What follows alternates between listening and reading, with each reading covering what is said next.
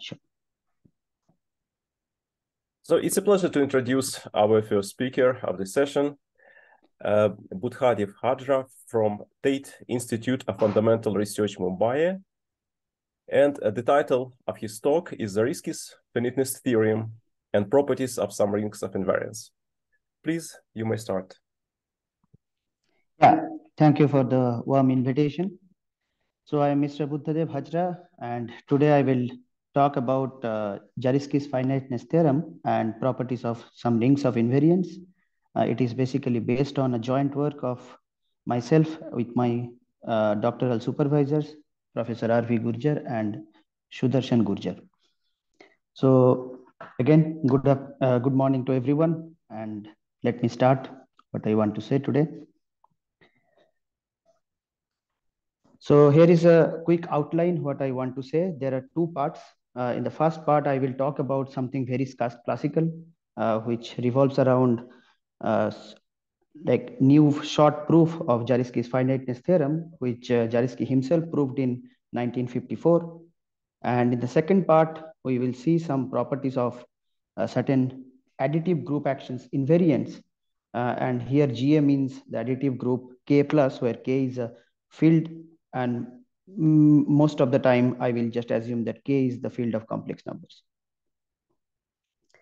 Please feel free to stop me in case if you have any question. I'd be happy to answer. Okay, so here is the first part. Of course, this problem is a very classical problem, Zariski's finiteness theorem. But before Zariski's finiteness theorem, it actually goes back to 1900, and it's all started by David Hilbert. David Hilbert in 1900 in ICM held at Paris, he posed total 23 questions. And among them, today I'm interested to discuss about the 14th of those 23 questions, the 14th problem. And it is celebrated as Hilbert's 14th problem. And this problem asks the following. If small k is a ground field, let's say we are assuming that, and we are considering a polynomial ring, capital T, which is defined over the same ground field, small k, let's say n number of variables, and capital K is a subfield of the quotient field of the polynomial ring containing the ground field, small k. Then the question was very simple. Can we say that the T intersection, the intermediate field, capital K, it's finitely generated or not? So here is kind of a picture, which is like T inside quotient field of T. And you are basically taking capital K, which is another subfield, which contains, of course, the small field K, small k. And basically you are taking T intersection K. So it is here, it is also here. And one asks, T intersection K is finitely generated over the ground field small k or not? So this is the question. So in 1958 and 1959, Masayoshi Nagata came up with his famous counterexamples to this question. So this question has negative answer. Now, we'll little talk about Zariski's generalization to this Hilbert's 14th problem. So Hilbert asked about the intersection is finitely generated or not, assuming the T to be polynomial ring over the ground field small k. But what Zariski generalized, the same question, but replaced the polynomial ring by any affine normal domain. And by affine normal domain, I meant it's a finitely generated K algebra, which is a domain, and it's integrally closed in its quotient field. So the question remains same, T to be affine normal domain. And then if you take the quotient field, let's say L, and capital K is a intermediate subfield of L containing the ground field small k, then it asks that whether T intersection the intermediate field capital K finitely generated over the ground field small k or not. So, so it is posed in around 1953 by Zariski, and I will come up with in the next slide that Zariski himself proved this statement in 1954 for a special transcendence degree of capital K. So in 1958, in the early 1958, David Rees came up with his counterexample to Zariski's generalization of Hilbert's 14th problem. Just remember that it's 1958 and Zariski already by then proved the special case for transcendence degree up to 2. And in this case, David Rees, after 4 years, came up with counter examples when the transcendence degree of the intermediate field is 3. So, but his example unfortunately didn't work as a counter example of Hilbert's 14th problem itself. So, in late 1958, after the appearance of David Rees' counter example, finally Masayoshi Nagata could get a counter example for Hilbert's 14th problem.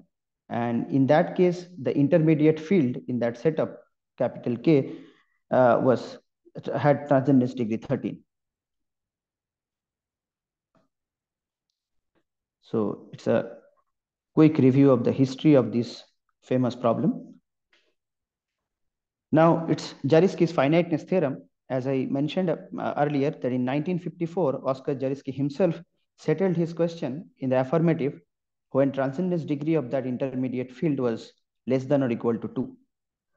And now, in modern terminology, which is actually known as famous Zariski's finiteness theorem, we will use ZFT in short in our subsequent slides. So Zariski's finiteness theorem can be stated as follows. If you start with an affine normal domain defined over the ground field small k, let's say the domain is T and quotient field is capital L. Suppose capital K is a subfield of the quotient field L containing the ground field small k, such that this is very important. The transcendence degree of capital K is less or equal to 2. Then it says that it is indeed finitely generated. The intersection T intersection the intermediate subfield capital K is indeed finitely generated over the ground field small k. So this is the statement, and everything whatever I have said so far, it's very classically known, and of course it is known to many of the audience. But what we did basically, we tried finding a short proof of Oskar Zariski's theorem. But unfortunately, we couldn't prove the whole theorem with this kind of generality. What we actually settled is for the transcendence degree of the intermediate field, whenever it is 1, we actually proved the same statement.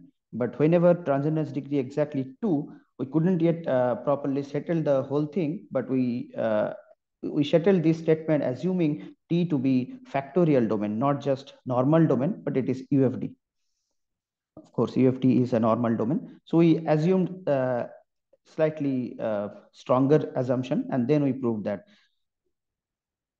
So for our novelty lies in, I believe that we actually used topological techniques in our proof, where Zariski used many things which are totally algebraic, and his proofs are substantially complicated to understand. In our proof, at least the case when transcendence degree is 1, I believe the proof is not so difficult. But when the transcendence degree is 2, of course, I believe in our proof also have some substantially complicated elements. So before going to see the proof of our proof, let me first fix some notations, because I want to use some topological techniques. So I want to assume that K is first of all algebraically closed field of characteristic 0, and all the varieties and morphisms they are defined over the ground field small k unless otherwise specified. And some of the topological argument, whenever they will be using in the proof, I will assume that the ground field small k is the field of complex numbers. So, so here is the first case of this Zariski's finiteness theorem, which actually asks about the finite generation of the intersection T intersection intermediate field capital K over the ground field small k, assuming that intermediate field capital K over ground field small k has transcendence degree 1. So this is our first theorem. Of course, this is invented by Zariski himself. And the second statement is slightly different from what Zariski stated in his theorem, because I already mentioned that we couldn't yet fix the whole thing. We just assume that factorial domain, T to be factorial domain. So here is the second theorem of our paper. It says that if T is a affine factorial domain over K and S inert subring of T. So I will define what is inert in a moment, and assume that inert subring has transcendence degree 2 over the ground field. Then it says that this inert subring is finitely generated over K. So all these kind of statements has great connection with the invariant theory, and of course we will mention some of the group actions and all where this kind of inert subrings do appear in practice. So I will mention in subsequent slides. But here is the statement: T is a fine factorial domain. S is any inert subring transcendence degree 2. Then S is finitely generated over the ground field K. We will sketch the proof of Zariski's finiteness theorem of transcendence degree 1. But as I mentioned that this theorem has substantially complicated element in the proof, so I will skip it for this talk. And before that, what is the definition of inert subring? We can quickly look at it. So suppose there is an extension of Noetherian domains A contained in B, then this extension is called factorially closed or inert. If you pick any non-zero element here, if you pick any non-zero element from the base ring, and suppose it has some factorization in terms of elements of the over ring B, suppose A equal to B1 times B2, then it demands that each of the Bi must lie inside the ring below. So whenever there is a factorization of a non-zero element from the base ring above, then whatever the factors appears in above, they must lie in the ring below. So that is the meaning of a ring extension being inert or factorially closed. So it has many nice properties, but among all those properties, we have crucially used these following properties only. So for any inert extension A contained in B of Noetherian domains, the units remain same. A star and B star, they are the corresponding set of units. So A star equal to B star. And whenever you take the quotient field of the ring below and getting intersected with the over ring B, then you will get your base ring back. So that is the property of an inert subring. Okay. So we can see a quick consequence of this result. As a consequence, we can prove the following. If T is a affine factorial domain, and let's say G is either unipotent group, you can take G to be GA, which I actually mentioned in the outline. GA means K plus, or maybe you can take the product of GAs. These are the examples of unipotent groups. So you can take any unipotent group or a connected semisimple group defined over the ground field small k. Suppose G act on T regularly such that the transcendence degree of the ring of invariant TG, I denote, it is less or equal to 2. Then the ring of invariant is finitely generated over K. So it's a consequence of our earlier result. And how it follows, it's a very quick proof here. Suppose the group is, as I mentioned in that statement of the corollary, then it has a property that it has no non-trivial character. Because for the unipotent group and the connected semisimple group, in both cases, you can see that it has no non-trivial character. And as a consequence of that, one can prove that the ring of invariant is indeed an inert subring of the ring to begin with. So now we can just use our statement, earlier statement, which says that if it is an inert subring and inert subring has transcendence degree 2, then it is finitely generated. In this case, it is an inert subring of transcendence degree either 2 or 1. And the case 1 follows from the Zariski's finiteness theorem, the transcendence degree 1 case, which follows because of the property I mentioned for an inert subring, that whenever you have the inert subring A contained in B, and if you take the quotient field of the ring below and getting intersected with over ring, then you will get the ring back. So quotient field of ring of invariant TG intersection with T, it is exactly equal to TG. So this is the kind of setup we already have seen in the Zariski's finiteness theorem. So this is how it follows. So here is a remark that, of course, we have assumed something to prove the finite generation to show that it's a consequence of our earlier mentioned result. But it is true that it's classically known if you have any affine domain T with a regular action of any semisimple group, algebraic group, of course, even any reductive group, then the ring of invariants is also affine. So by that, what I mean as K-algebraic is finitely generated. So it is not just assuming a condition on the transcendence degree. It is, of course, finitely generated, but I just wanted to mention as a corollary so that one can see how our result can be used to prove something like that. Okay, so before going to see the proof in the case of our proof in the case of transcendence degree 1 for Zariski's finiteness theorem, I first want to mention that a very key lemma which we have crucially used in our proof, and it is called stabilization lemma. It basically says that whenever you have a chain of affine normal domains over any uncountable field, particularly for this lemma, I am not assuming K to be algebraically closed, but assume any characteristic zero field which is uncountable, and consider a chain of normal affine domains which must lie inside an affine domain S. So R1 contained in R2 contained in R3 and so on, but finally everything is contained in an affine domain S.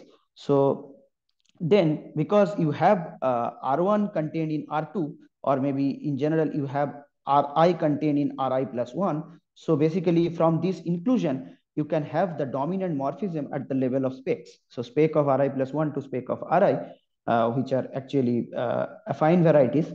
And these dominant maps, I demand, suppose they are quasi-finite. So if they are quasi-finite, then our statement says that whenever you have such a chain of affine normal domains having all these intermediate maps quasi-finite at the level of varieties, then the above sequence must stabilize after a finite stage. So this is the main statement. So this is the statement we have crucially used in both the cases whenever the transcendence degree 1 or transcendence degree equal to 2. But of course, in the transcendence degree exactly equal to 2 has many other elements to prove that, and it's very complicated. So I will not go into the proof, but of course, we will see the proof of transcendence degree 1, and we will see how this stabilization lemma can be used there. So here is a quick proof of our transcendence degree 1 case of Zariski's finiteness theorem. So it is not very difficult to prove. If you assume the normality of T, which is of course given in the statement, then the T intersection K, if you call it S, then S is also normal. It's very easy to observe that. And of course, the transcendence degree of this intersection may drop. Even if you start with the transcendence degree to be 1, it can even have transcendence degree 0. So there can be such examples. But if it is so, then we can prove that S is just exactly equal to K. And so without loss of generality, and so finite generation follows because S is K. So without loss of generality, assume that transcendence degree of S also remains 1. So so dimension of S over K as vector space, it is actually countable. So because it is inside capital K and a capital T, and T is assumed to be something affine. So it is countable dimension, and thus we can find a chain of affine normal domains, R1 contained in R2 contained in R3 and so on, such that eventually we can assume that all of them are actually birational and the whole chain is contained in S. So we can assume this further statement that quotient field of Ri equal to quotient field of S for all I, and union of the rings that equals to S.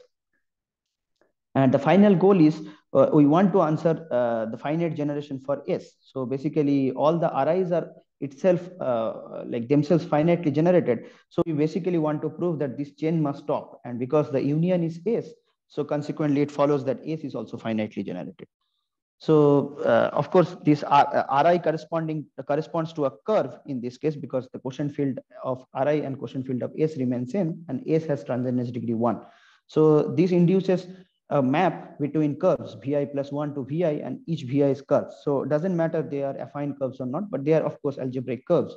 And for the map for algebraic curves, which is dominant map, it must be quasi-finite. Quasi-finite means basically fiber-wise everything is finite, all fibers are finite. So because all these are contained in T and T is affine, so the whole chain is inside an affine domain T, and the intermediate maps, morphisms at the level of specs, they are quasi-finite. So our stabilization lemma says that this sequence indeed stops after a finite stage, and how one can prove this finite generation of S.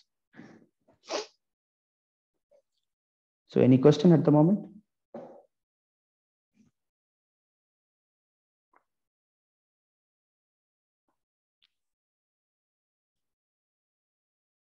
Okay, I guess no question. So I will move into the second part, which is very short second part. So I will first recall some basics about the GA invariants, which of course everyone knows, I believe. So in this part, we will consider regular GA actions on affine K domains. K is the ground field, we assume, characteristic zero field, algebraically closed. Is there any question? Is there any question? Sorry. Yeah, I cannot hear you properly. No question, just continue, please. Okay, thanks. So GA denotes the additive algebraic group K plus. B is any affine normal domain which is defined over the ground field small k, and let's say GA acts on B regularly. Then X is spec B corresponding affine variety defined over the ground field small k. Then the fixed ring or the ring of invariants of this action, we will denote it by BGA. So BGA denotes the ring of invariants of this G action. And it is important to note that BGA is not necessarily finitely generated K algebra always. So if BGA is indeed a finitely generated K algebra, which I call affine K domain for a regular G action on B, or equivalently on the spec of B, which is X, then the corresponding K affine variety, which is defined by the ring of invariant, spec of BGA, we will denote it by the good quotient X mod GA, which is GIT quotient. And we call that algebraic quotient of the above regular G action defined on X. And in this case, there is a map, which is a morphism X to X mod GA induced by the inclusion BGA inside B. The ring of invariant lies inside the ring to begin with, and it induces a quotient morphism, and it is called algebraic quotient morphism. And note that, as I already mentioned in the earlier corollary, which followed as a consequence of our transcendence degree 2 case, that whenever you have a unipotent group or connected semisimple group, it doesn't have any non-trivial character. And because of the same reason, because GA has no non-trivial character, BGA inside B, this extension is factorially closed or inert. So here we prove, suppose we have a GA action, which is a regular action on affine n space, then the singularities are always rational. But before that, I want to mention that Andretic in 1998, he proved that AN mod GA is Gorenstein, but he assumed that GA acts linearly. So in his case, the finite generation was already known because of another result, which is due to Weizenbach, when he said that if GA acts linearly on an affine space or finitely or a polynomial ring, then the ring of invariant is finitely generated K algebra. So the finite generation was not an issue for Andretic. So he proved the Gorensteinness of this AN quotient GA, but without assuming anything about the quotient morphisms, any statement about quotient morphism. He directly proved that. But in our case, what we have basically proved, we didn't assume anything about the action, linearity or anything, but what we have assumed that whatever the regular GA action you want to start with, just assume that the quotient exists as an affine variety. That means the ring of invariant is finitely generated for our G action to begin with. So this exists as an affine variety. Now we further assume about something about this quotient morphism. We assume that the quotient morphism, the image of the quotient morphism, it contains the singular locus of this quotient AN mod GA. So it's a special case if you have surjectivity of this quotient morphism. But I will mention a remark that in general, this quotient morphism may not be surjective always. So if AN to AN mod GA just contains singular locus of AN mod GA, may not be surjective, but just contains singular locus, then AN mod GA is Gorenstein with rational singularities. So in particular, it has canonical singularities. So this is our result, what we proved in this paper. And of course, what I mentioned, that Bonnet found an example in his paper where G action on A4, but the quotient morphism is not surjective. But in his case also A4 mod GA, that was as variety isomorphic to affine 3 space. So here is our result about the rational singularity of this quotient. Okay, so here is a quick corollary. If you have GA action regularly and also linearly, which T actually assumed, then A n mod GA has isolated singular point at its vertex. Vertex means corresponding to the maximal ideal, which is irrelevant maximal ideal of a positively graded ring, which is basically this kx1 xn GA. So that is the only singularity here. And then A n mod GA has Gorenstein canonical singular point at the vertex that we want to claim. And the proof follows immediately because it is an affine variety, because in this case, we are assuming the action of linear, action of the GA is linear, and it follows from Hertzsprung result. And because GA action is linear, so this ring of invariant is a positively graded domain. And because it's a positively graded domain, there is an irrelevant maximal ideal, and which corresponds to a point which is called vertex. And only at the vertex, the singularity appears. And also you can see due to the, because of the quotient morphism, actually origin goes to the vertex. So the singular locus is inside the image. So therefore, by our result, one can prove that at the vertex, it is canonical singularity point.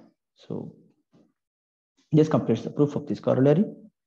Now I quickly finish by saying this. So Miyanishi had proved this result in 1985 that A3 mod GA is isomorphic to A2, where GA action is something non-trivial.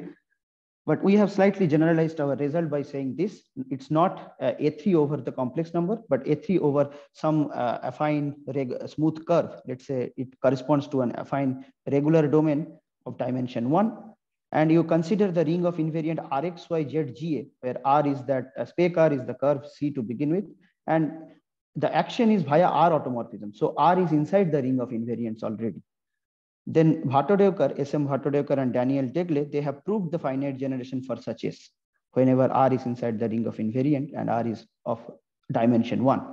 And R is contained in S induces a dominant morphism from spec S to C. So what we have proved that if this morphism has a point in C over which the fiber is normal, then the fiber is actually affine to space, smooth and affine to space. And of course, we have proved that near P0, you can always find a small open neighborhood where this spec S is actually local trivial A2 bundle around that particular open set containing P0. But Daniel Degle and Freudenberg gave examples to show that in general, this kind of normal fiber is hard to expect. So sometimes it can have non-normal fibers.